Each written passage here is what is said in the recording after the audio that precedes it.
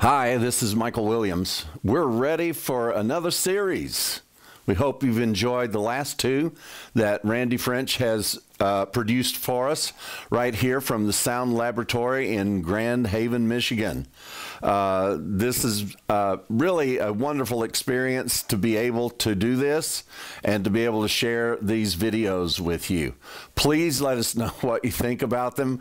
Good, bad, or indifferent is it's irrelevant. We just simply want to hear from you. Please let us know what you think.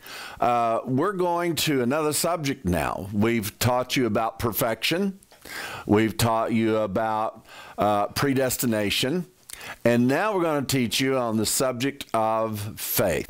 Now, the subject of faith really is a wonderful subject, but there's something wrong in Christianity with the subject of faith.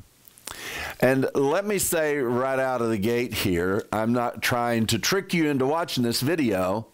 If someone has told you you have to have faith to be saved, they've told you something that's not true. They've told you something that is not what Paul had to say about the subject. That is for sure. So if Paul had something different to say about it, let's look and see, and then let's examine at least a piece of the most prevailing teachings on the subject of faith, and you're going to find out exactly what that is. Here in the book of Galatians, we find out that Paul had a very strong opinion and an experience with faith. But I want you to compare it to the experience you were taught that you were to have with faith. So let's look at this. It's found in Galatians chapter 2, and we're going to start in verse 19. Now, for those of you that know that we always teach in context, believe me, we've taught the entire book of Galatians in context, but for the sake of keeping these videos to 15 minutes or so each, we don't want to try to take in the entire book, but instead show you something that we've studied out in context, what this is actually saying, or what it just says. It's not what it actually says, it's what it says. So as we look at this, read with me. If you have a Bible there, you can open it up. Otherwise, we're just going to read through this.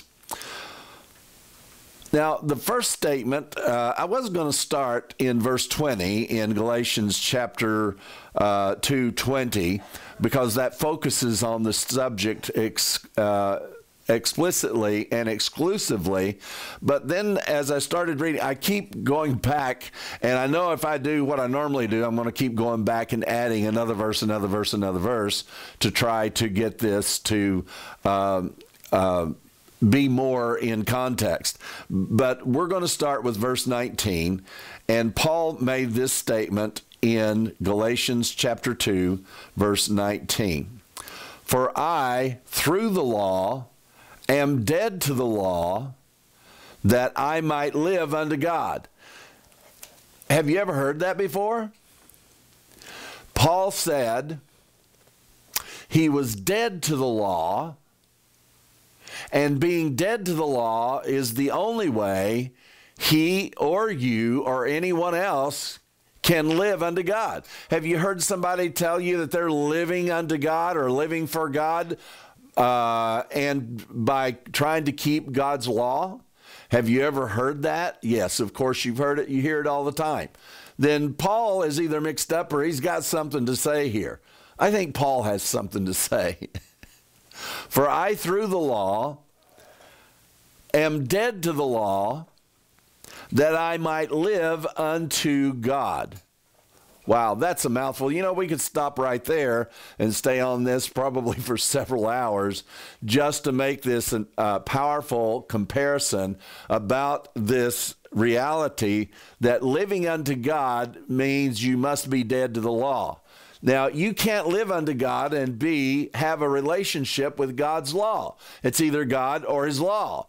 I know what just happened to your head. You thought God's law is God, but it's not. God gave his law, but the law was never given for you to be made righteous. The law was actually given to help us understand that there is no way that you can have a relationship with God through the law. That's why these things always turn out to be a disaster. And somebody does something really freaky and really crazy trying to keep God's law. Now, Paul makes this statement then following here on this subject. Paul says, I am crucified with Christ. Nevertheless, I live. Yet not I, but Christ liveth in me. Now, Paul said that the only way he lives unto God is outside of the law, and the only way he lives is in Christ. And he says that's not even really me, but it's Christ that's carrying out this lively relationship with God. Because in a relationship with God, it is not us in any obedience to God's law that is governing our position or our relationship with God. I am crucified with Christ, nevertheless I live, yet not I, but Christ liveth in me. And the life which I now live in the flesh, I live by the faith of the Son of God. I never will forget seeing this for the first time, even though I stumbled through reading it there for you. I remember reading through this the first time, and the question coming to me, why does Paul get to live by the faith of the Son of God, and I have to live by my own faith? What's up? Paul, did you have something special that I don't get? Or is this something that you had, what the entire world is supposed to live by? Are we supposed to be living by the faith of the Son of God? Or are we supposed to be living by our faith? Paul said, and the life which I now live in the flesh, I live by the faith of the Son of God who loved me and gave himself for me. Let me tell you, you want to experience God's love, study predestination. You want to experience God's love, start living your life by the faith of Christ and forget yours. Because I'm going to give you a little revelation here. You don't have any anyway. You say, Mike Williams, how could you have the audacity to tell me I have no faith? Well, Jesus proved you don't. Jesus said, if you had faith, even the size of a grain of mustard seed, the smallest seed of all seeds on the planet, if you had faith the size of a grain of mustard seed, you would be able to do what? Say unto this mountain, be thou removed and be cast in the sea, and it would obey you. Now, I have never once in my life seen nor heard of a mountain going flying through the air headed for the sea. According to Jesus, you know, we talk about, in the Word of Faith movement, we talked about having baby faith and, intermediate faith and adult faith and giant faith and great big faith. But the fact of it is, Jesus said that the smallest amount of faith is so powerful that if you had any at all, you would be able to say to this mountain, be thou removed and be thou cast into the sea, and it would obey you. Now, Jesus was standing there not saying, oh, well, I'm talking about problems. Jesus obviously was pointing at this mountain and saying, this mountain, this one, not one in your imagination that has been created by some preacher who came to town, that say, well, this is a mountain in your life. Well, that's one way to look at it. But the fact of it is Jesus was looking at a physical mountain and said, if you had any, man, now you're wondering, Michael, what am I going to do if I have no faith? Well, you live by his faith. And that's where the freedom of the gospel kicks in on the subject of faith. Now, you've heard the freedom of the gospel on the subject of perfection.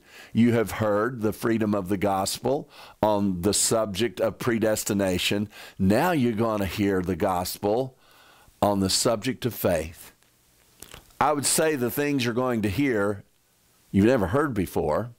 If you have, please write and let us know.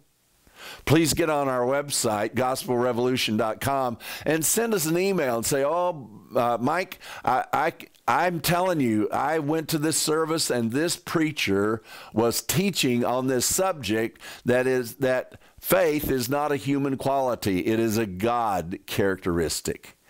And the requirement of faith on the human race was proven that it could not be done. Now, the term faith and the word belief are exactly the same Greek word. So we know beyond the shadow of a doubt that where the issue of faith or belief is concerned, that it was required. I'm going to save that one for you. I'm already getting into some things that I really wish that I could do just a little bit ahead of time, but I don't want to leave things in a confused state.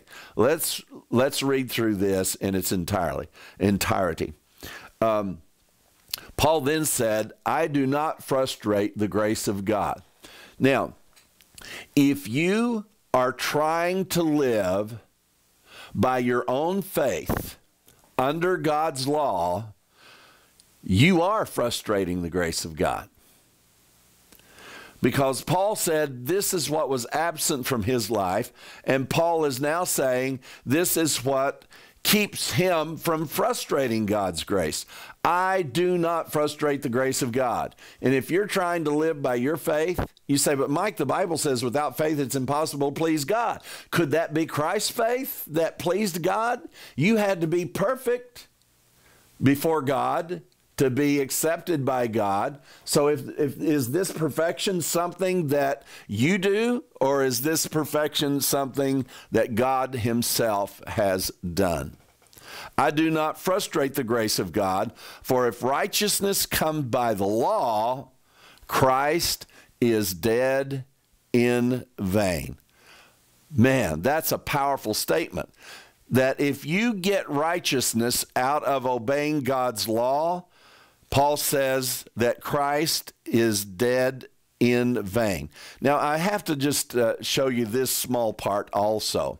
Behold, I, Paul, say unto you, this is chapter 4, verse 2, that if you be circumcised and obedience to the law, Christ shall profit you nothing. If you obey the law for righteousness, Christ will profit you nothing. For I testify again to every man that is circumcised, he's a debtor to do the whole law. So if you keep one law, you are a debtor to keep it all.